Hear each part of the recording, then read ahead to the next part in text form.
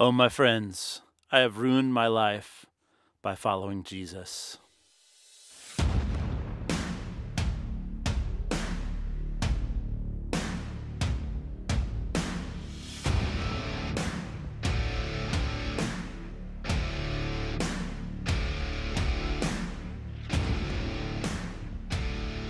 Welcome back to the Faith of the Fathers podcast. I'm your host, Carl Gessler, here to reignite the faith of the Fathers on this journey following Jesus, learning to cast out demons, which has ruined my life in several ways. Not really, because I knew this was coming, and quite frankly, quite honestly, I don't mind controversy. So, yes, that was clickbait. You're welcome. Anyway, I have been on this journey of deliverance ministry, and I always want to point out why this is important, because people who are uncomfortable with this topic, and honestly, I'm just going to be straight up here, I have been uncomfortable with these kinds of conversations in the past for various reasons. One reason was probably because I needed the ministry of deliverance, so I had demons in my life too that were uncomfortable. And that's kind of a weird thing to say. This whole journey into reckoning with the reality of demons being present in my life is a new thing, and that's difficult. And I'm discovering in my kids now, I'm seeing struggles that are coming up with fear and anxiety, particularly, that is so familiar to me. And the Lord's given me victory over it through many different ways in a process. And God has used that process. And I know that we all have to have our battles. So my kids will have their battles too. But I still recognize it now, and I see a spirit of fear, a spirit of anxiety at work. And I want to equip my kids how to fight that more effectively and sooner than I did. But just like reckoning with the reality that my kids may have demons in them, and they certainly wrestle with demons. Many of the people that are objecting to this, my public proclamation of this ministry, also they don't like the idea that they can have demons. I get it. I don't like it either. But it's a reality, and I think one of the things that tests in us is, do we really believe in God's love, that God's love is big enough? I've heard some people explain, too, that, how can a Christian be saved and still have a demon? And one of the answers I've heard people say is that demons don't reside in your spirit. Your spirit is saved. It's with Jesus. You've been united with Jesus in spirit, but your soul can contain demons. Demons enter the realm of the soul. That does make sense to me. In some ways, I'm not sure if it does, because Paul says that he gave up a certain member of the church to Satan, so that his flesh might be destroyed, in order that his soul might be saved on the day of Christ Jesus. So I'm not sure, and I haven't looked into that verse as far as is soul the best translation there or not? I don't know. My point is, I don't understand how it works. I just know that Christians do have demons.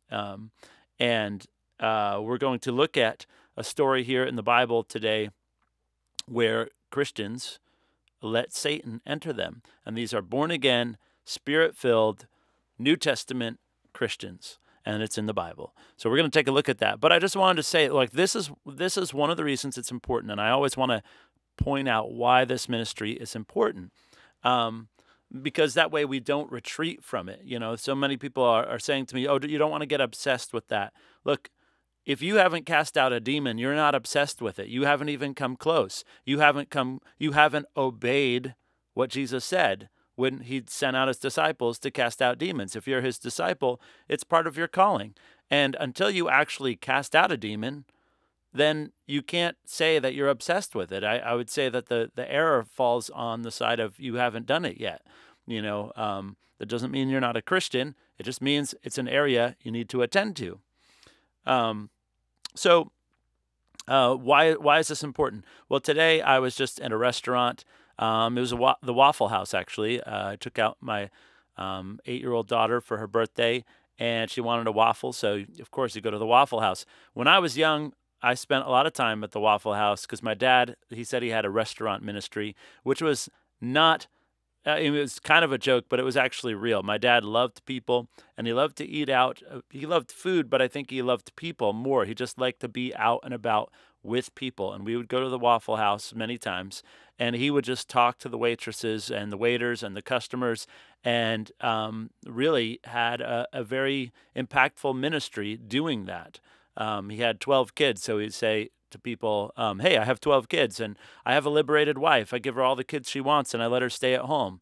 And he'd just say kind of provocative things like that and get conversation started. He always did it at the Waffle House. So I had good memories there. We go to the Waffle House and I was just reminded of why I like the Waffle House. And that's because it's full of real people who do talk to you.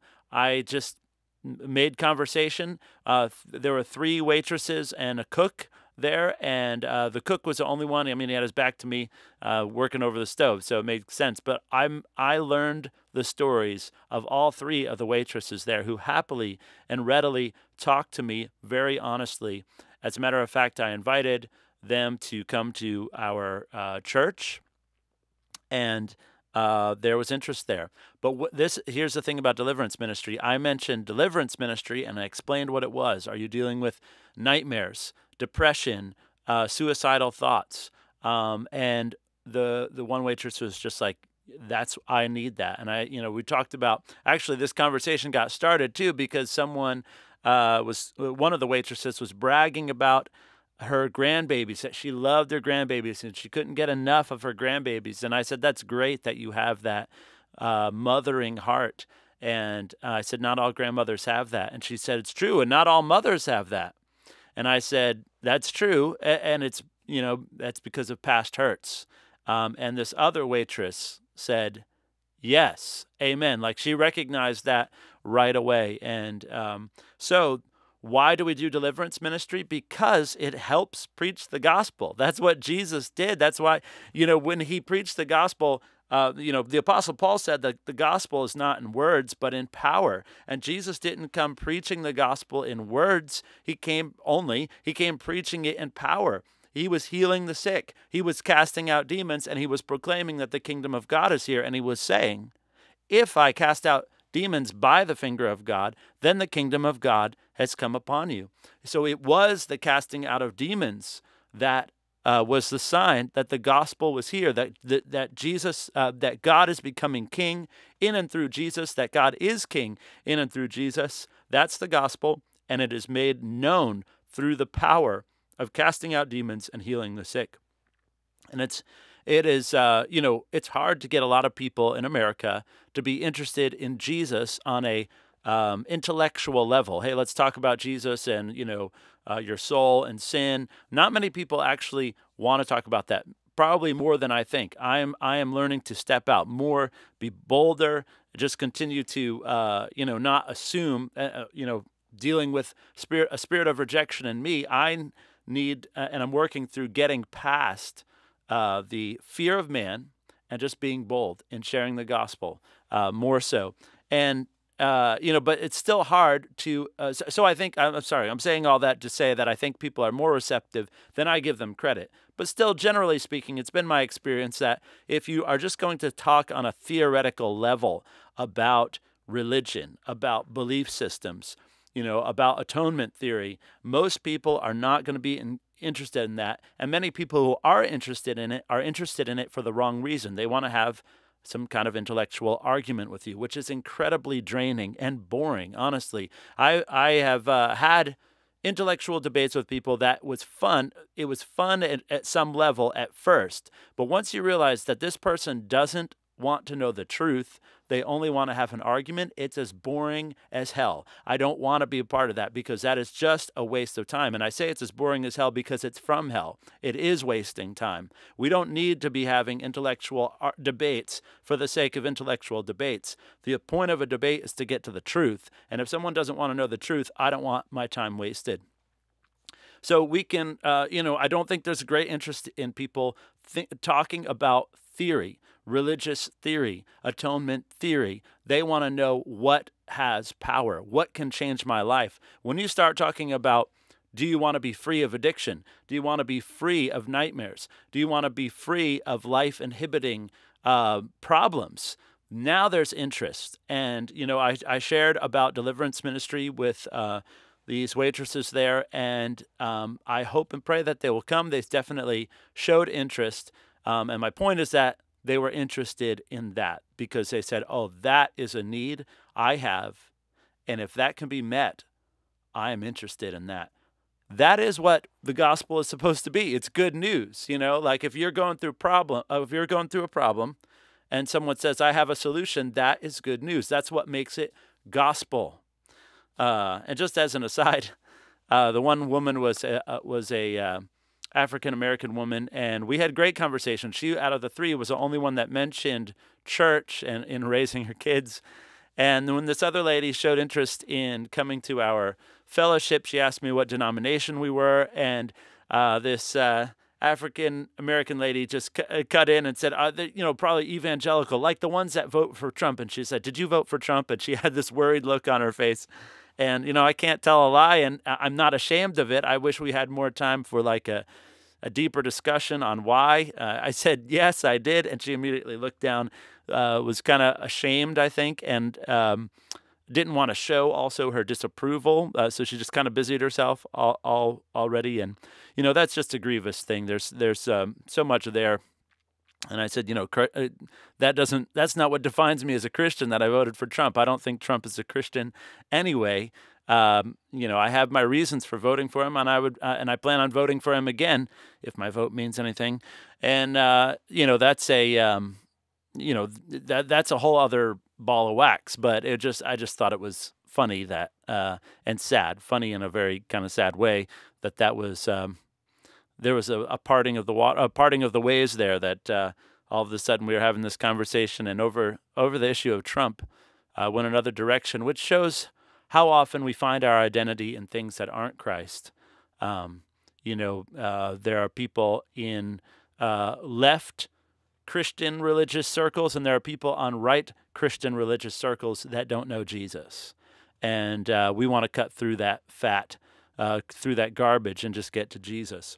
So one of the things that, I'm not going to deal with this forever, but since I'm new to publicly talking about deliverance ministry, I guess I have to pay my dues and deal with the question of, can Christians have a demon? And one of the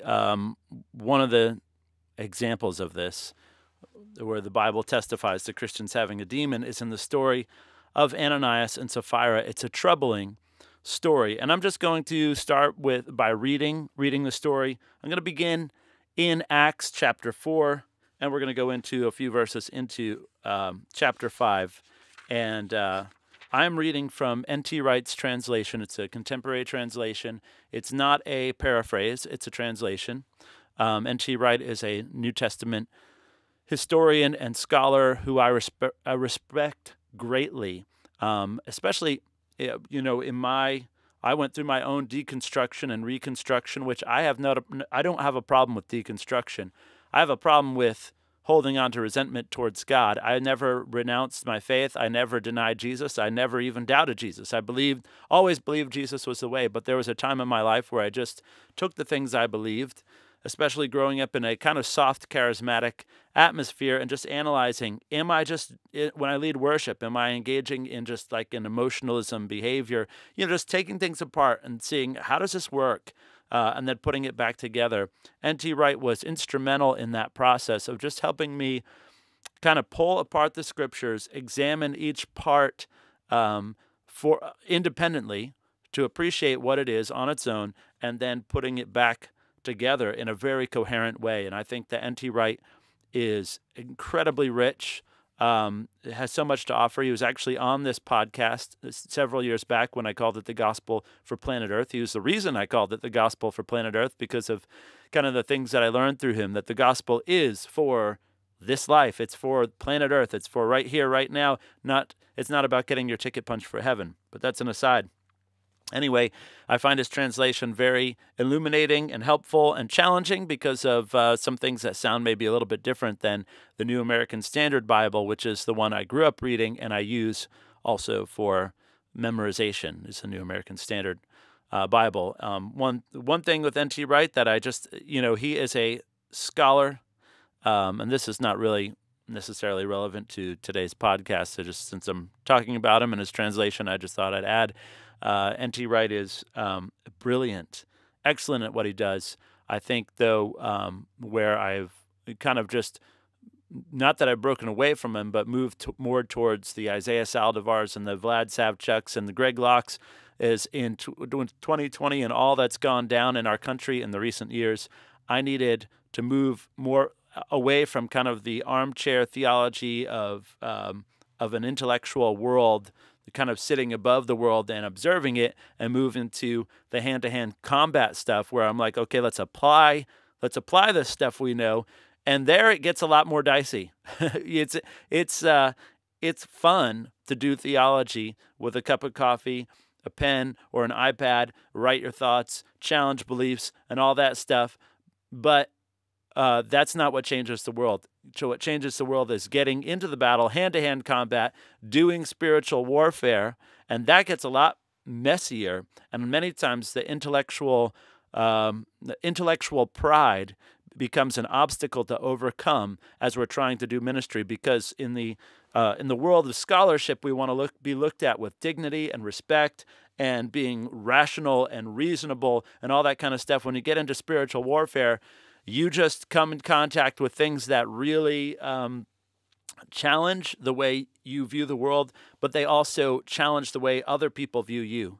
Whereas before they thought you were a very smart, a biblical scholar, very well-rounded and very thought out and very balanced, and now all of a sudden they think you're a kook because you're doing the things that Jesus did, and it's stirring up things that are deeper than intellectual. It's touching on heart matters, and that's where people get feisty. That's where knives get drawn, and that's where I am right now. It's very exciting, actually.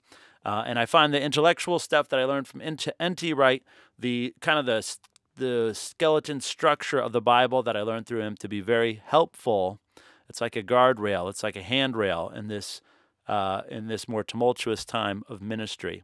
So that being said, anyway, I hope you enjoyed that little side rant, but we're going to go with Acts 4, and let's see. We're going to start in verse 32 of Acts chapter 4. It says, "The company of those who believed, those new Christians, had one heart and soul. Nobody said that they owned their own property. Instead, they had everything in common. The apostles gave their testimony to the resurrection of the Lord with great power, and great grace was upon them all. For there was no needy person among them, since any who possessed lands or houses sold them, brought the money from the sale, and placed it at the feet of the apostles, who then gave to each according to their need. Joseph, a Levite of Cyprus, to whom the apostles gave the surname Barnabas, which means son of encouragement, sold some land which belonged to him, brought the money, and laid it at the apostles' feet." Actually, sorry, I should have started in verse 31, where it says, when they prayed, talking about the same group of people, when they prayed, the place where they were gathered was shaken, and they were all filled with the Holy Spirit, and they boldly spoke the word of God. So I've started here in chapter 4, as we leading up to the story of Ananias and Sapphira, because this group of people that is selling their land and their belongings and bringing it and laying it at bringing the money and laying it at the apostles' feet for the distribution to the needs of the church are this is the group Ananias and Sapphira come from. And they are the people who were all gathered in one place, and they were all, the scriptures say, they were all filled with the Holy Spirit and spoke boldly the word of God. So the story that we're about to read about Ananias and Sapphira has to do with Christians who experienced the power of the Holy Spirit and were filled with the Holy Spirit. There was, however, chapter 5 begins, a man named Ananias married to a woman called Sapphira. He sold some property and with his wife's knowledge, kept back part of the price. He brought the rest and laid it at the apostles' feet. "Ananias," said Peter, "why did Satan fill your heart to to make you tell a lie to the Holy Spirit and keep back part of the price of the land. While it was yours, it belonged to you, didn't it? And when you sold it, it was still in your power. Why did you get such an idea in your heart? It isn't humans you've lied to, it's God." When Ananias heard these words, he fell down and died. Everyone who heard about it was scared out of their wits. The young men got up, took him away, wrapped up his body, and buried him. After an interval of about 3 hours, his wife came in, not knowing what had happened. Peter spoke to her. "Tell me," he said, "did you sell the land for this much?" "Yes," she replied, "that was the price." "So why," Peter answered, "did you agree together to put the Holy Spirit to the test? Look, the feet of those who buried your husband are at the door, and they will carry you out too." This is a very sad and disturbing story. It's also an awe-inspiring story, which I think was the point of the Holy Spirit. I don't believe Ananias and Sapphira committed a sin greater than many other sins. We all, I don't know how you can rate sins. I do think that there are some that are worse than others. I think, actually murdering someone is different. Jesus said, if you hate someone in your heart, you have murder in your heart for them. And that is true. But there is some, whatever. I think there are grades. I do think there are grades to sin, but in God's eyes, one undealt with sin is the same as another. Every unrepentant sin is equal because it all ends up in hell. Every sin that we hold on to and continue to worship instead of surrendering it to God is hellish and will end in the same way. So Ananias and Sapphira, there are many Christians who have been dishonest. They've been dishonest about their tithing. They've been dishonest. Maybe they stole money. They worked for a church and they stole money. Maybe they're a pastor and they were being dishonest with money. That stuff happens all the time, and people don't drop dead. I believe that this was a time where the presence of God was so profound, as it said in Acts 4, that they were all filled with the Holy Spirit and spoke with power boldly about the Word of God, or spoke the Word of God with power, that God was just establishing His holiness, saying, I'm not going to tolerate this kind of deception in the center, in the middle of my holiness. I don't believe that Ananias and Sapphira, I don't assume that they're in hell. I don't. They might be. I don't know. God is the judge, but I don't think so. I believe that they made a mistake. They got caught, and they didn't repent. Only God knows. It's not really for me to decide. I think what they did was sad, and the whole church regretted it. They had to, with the death there. But the point is that these were Christians, Spirit-filled, and Peter says that Satan filled their heart. So is it possible for Satan to fill your heart, or a part of your heart, a place in your heart? Well, there are only two possibilities with Ananias and Sapphira. Some people might say, in an attempt to defend the idea that Christians can't have demons, that Ananias and Sapphira were not true Christians. But before we rush to say that, we have to consider how many Christians, how many hundreds of thousands of Christians could fall into the same camp. Every Christian still battles the flesh. Are we prepared to say that Christians who struggle with sin are not real Christians? How many Christians lie? How many Christians, sneaking to watch pornography is a lie. It's a lie about who you are. It's a lie to your wife. It's a lie to your vows. How many Christians are worshiping the god of money? We put money, making money before seeking God. That's an idol. That's betrayal. That's the same thing Judas did. Are we prepared to say that Christians who struggle with sin are not real Christians? I'm not prepared to say that. Ananias and Sapphira were Christians who had opened. The other option is that Ananias and Sapphira were Christians who had opened the door to the devil, who took advantage of them to their demise. And this is where the teaching that I mentioned before, that demons reside in our soul but not in our spirit, can come into play here. That Ananias and Sapphira did allow Satan into their soul. but their spirits were saved.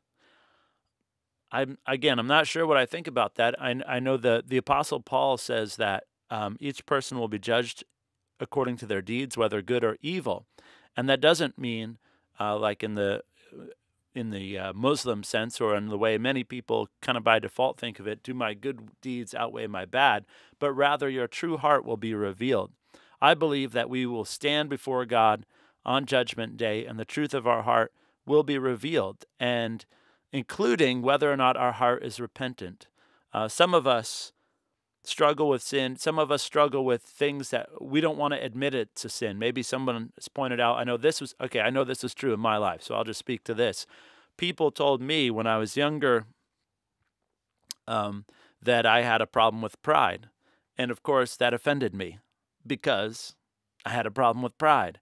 But I was a worship leader. I was dedicated to Jesus. I was as dedicated to Jesus as I could possibly be. And God was using me. The Holy Spirit was upon me. I know that for a fact. And I would lead worship in many different places. People regularly commented on how they were affected by it, and it was different. Like I have, the Lord has equipped me to lead worship with a gift. It's a gift. It's a skill. It's an anointing that not everybody has. I know that for a fact. And I was functioning in that, and I was loving Jesus, and I had a spirit of pride. That spirit of pride didn't get dealt with for many years after when that was first brought up to me, probably at least 5. And then, and it was, thankfully, it was dealt with. And one of the things about that, the pride was actually rooted in spirit of rejection, that there are these places where I felt I had been rejected or I had been rejected. And I just anticipated being rejected. And so what I would do, and this is how I got deliverance from it, was just one day I realized I really do think of myself as being better than other people. And I know that's such a gross thought.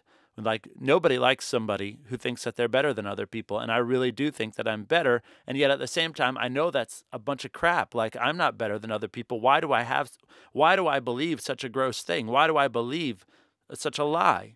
And I realized that the reason that I believed that was because I didn't think other people would value me. I expected other people to reject me. My experience had been, especially in the public world, not necessarily in my family, but in the public world, that that I had played baseball as a teenager in a city league where I was bullied constantly. And so it was just my expectation. That was just one. There are other instances too, but it was my expectation that in the public world, people would reject me and not value me. That's what it means to be rejected. So I tried to value myself over them, and the only way I knew how to do that was by devaluing them, by looking down my nose at them. So I was rejecting them before they had a chance to reject me. And that was the main source of my pride. And so there's this patience with God in the middle of that he loved me, he used me, he was pleased with me. At the same time, I had this demon in my life of pride, the spirit of pride. And so God is gracious. And if you today are wondering, do I have a demon? That's a great question to ask. You don't have to worry about the answer. If the answer is yes, it doesn't change God's love for you. God still loved me, anointed me, used me, was pleased with me in the midst of my sin. And then when it came to a head, I realized it was because I didn't believe in his love enough. When I realized that God doesn't love me because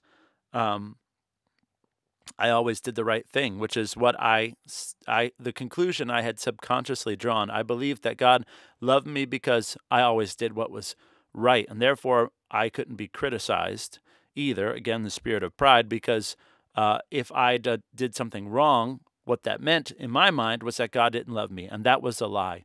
When I realized that God just loves me because he loves me, because it's what he wants to do, then I could lay all that down and just say, thank you, Jesus, for your grace. Thank you for your blood.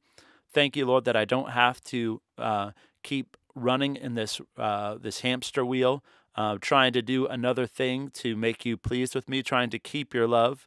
And Lord, forgive me because I have made other people run in this hamster wheel. I have made other people feel not good enough.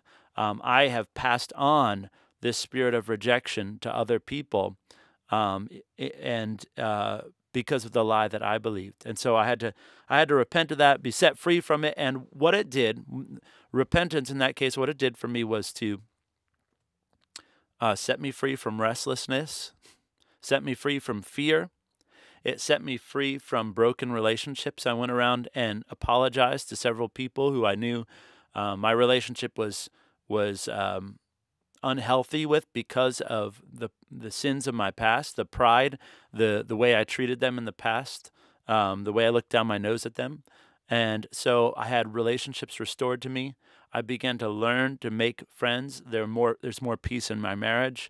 I am more effective in ministry. I know how to to empathize with people more. I know how to have mercy on other people more because I realize that the mercy that I need and that I live under, and that's what set me free. It wasn't try really hard to be a really great Christian and then you will have peace. No, it's know that you are loved and then you will have peace, and then you could become a great Christian because you're walking out of confidence in in the way Christ values you. This is deliverance. It's not. This isn't about me being better than you. And in the story of Ananias and Sapphira, what happened was sad. I think it was necessary. Obviously, the Holy Spirit considered it necessary for the sake of holiness in the church. But I don't think that God was any more angry at Ananias and Sapphira than he is at sin in general. The Bible says that Jesus became sin. God did not crucify, in a sense, hear me out on this. God did not crucify Jesus on the cross. He crucified sin, because on the cross, Jesus became sin. The wrath of God was against sin. God has never been angry at you directly. He is angry at sin.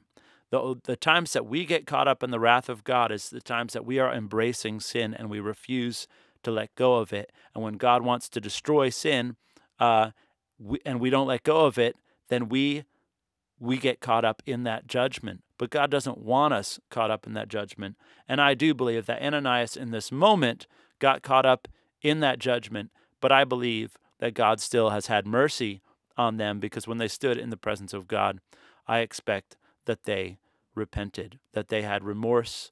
And I've said this before about Judas. Judas betrayed Jesus, and I don't think that he expected Jesus to get crucified. I think he expected Jesus to fight back. I think that's why he betrayed him. He was trying to instigate Jesus into actions that Jesus didn't intend. And when he saw that Jesus got arrested and then crucified, Judas, it says, showed great remorse, and he threw the money back to the temple priest, saying, I don't want this filthy money. I'm grieved. I betrayed an innocent man. And he was wanting to turn back the clock. He was wanting it to be to do it over. And they basically said, that's not our problem. You deal with it. And how did Judas deal with it? He killed himself. Judas had a spirit of suicide in him. But I believe that if Judas had lived to see the day of the resurrection, Jesus would have offered him the same mercy that he offered to Peter, because Judas's sin was not unforgivable. And your sin is not unforgivable. Ananias and Sapphira's sin is not unforgivable. If you have a demon in your life, don't think of yourself as being too dirty for God. Think of yourself as having the light of Jesus shined on you. The thing that wants to get away from deliverance ministry in you is the demon that doesn't want to lose its home.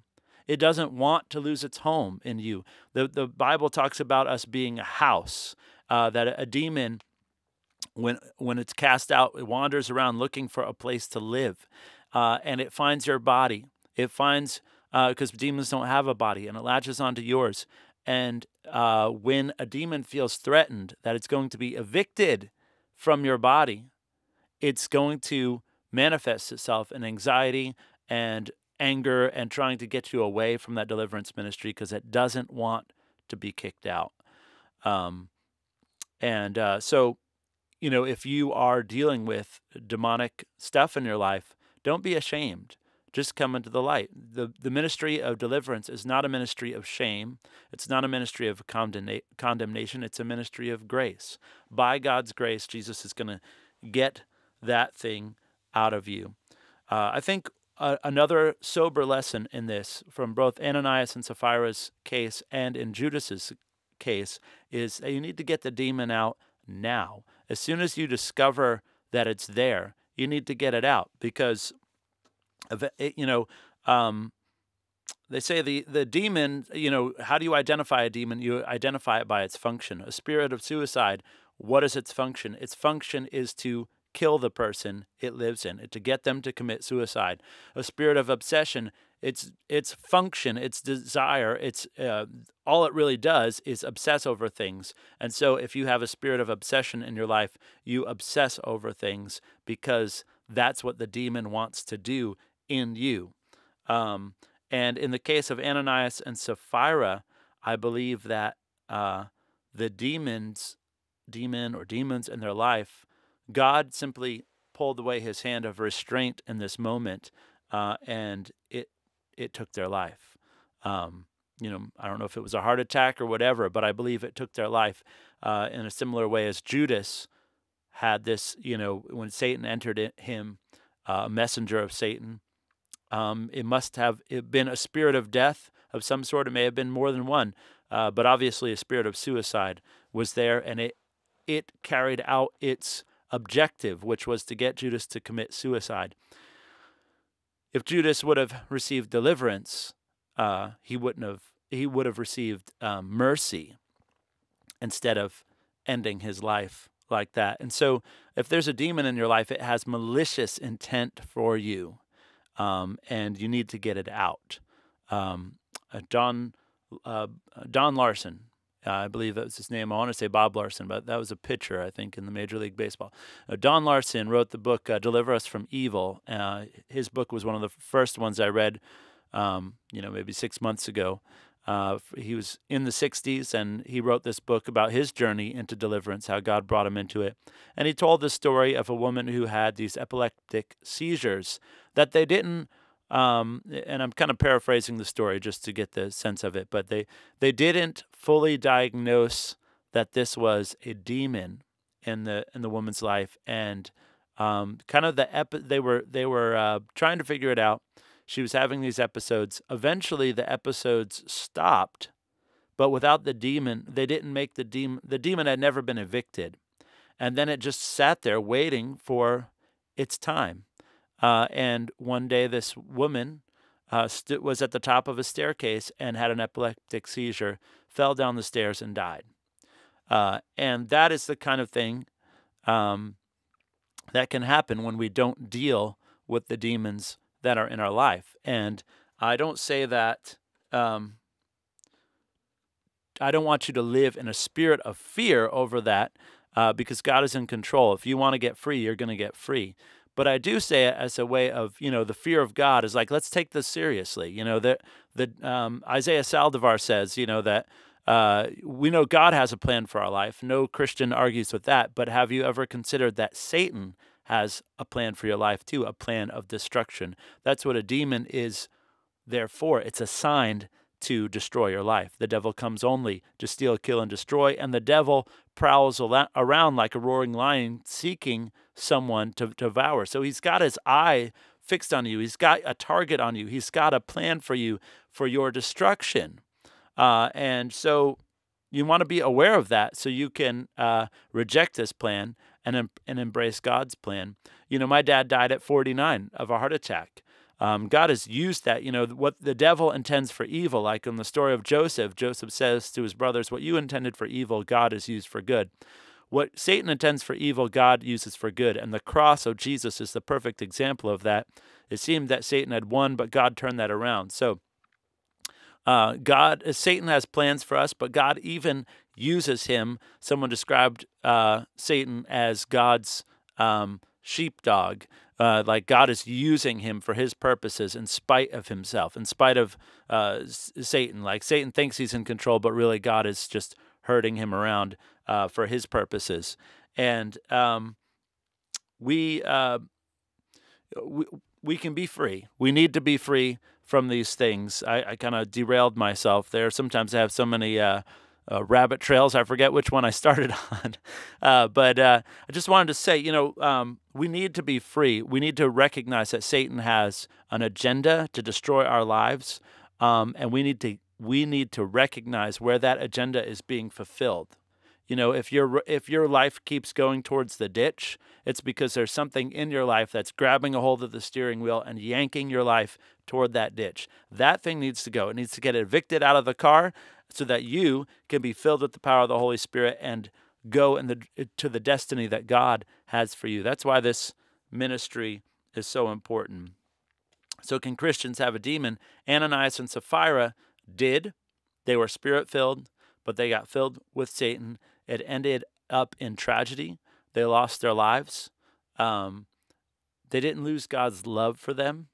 And I say this all the time these days. God's love for you is not based on anything you have done. It's not even based on what you believe. God loves atheists. God loves non-believers. God loves perverts. God loves witches. God loves Satanists. But the difference between a Christian and a non-Christian is that a Christian is someone who believes that God loves them and accepts that love as something that they need. But if you don't accept it, it doesn't stop God from loving you. It stops you from benefiting from that love. Ananias and Sapphira didn't lose God's love, and we can trust that their judgment after death is right and proper. And I believe it, and it's merciful. We know it's merciful because God is merciful. And I don't think we have to be afraid we don't have to be afraid of condemnation, because those who are in Christ Jesus, there is no condemnation. I believe that Ananias and Sapphira were in Christ, and that they needed to evict Satan. You and I need to do the same before tragedy strikes our lives. So I hope this little study was helpful. I think I'm going to move this way. Part of my journey of overcoming the fear of man is really putting myself out there in a way that is more vulnerable. I've always been, part of this is just being not that advanced technologically, but I've always been careful to put out things that are, I tried to make them as bulletproof as possible, even though I love controversy, and I'm sure I've said many controversial things. As my cousin who introduced me at a men's prayer breakfast the other day testified, he said, you can check out Carl's podcast where he says many controversial things.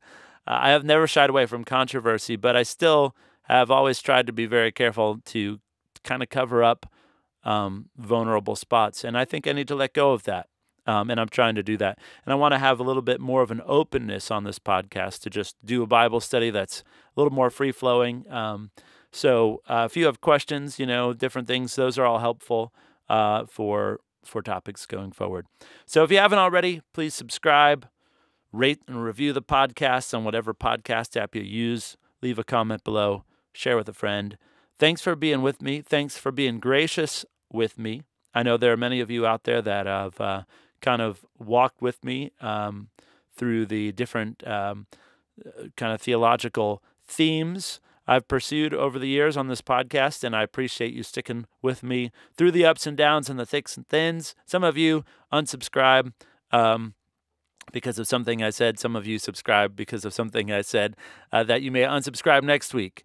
But I appreciate everyone who engages with this podcast, who shares their thoughts, especially your encouragements, and shares it with a friend. I also appreciate your criticisms and take those seriously. So thanks for being with me, and I pray that God does a great work in you this week, that he will point out areas where Satan has an open door in your life, that he will cause demons in your life to manifest so that you can know that they're there. And I picture that like God putting a baseball up on a tee. Like when you're learning to play baseball, for those of you who aren't baseball fans, there's a little pole that holds the baseball, and the coach will put the baseball on the tee, and you can take a bat. Instead of having to hit a moving ball, you just knock it off the tee. And I believe that when a demon starts manifesting, it's God setting the demon up on a tee, and then he says, all right, take a whack at it, because Jesus says, I give you authority. Receive the Holy Spirit so you can do the work. All right, God bless you guys. We'll see you next time.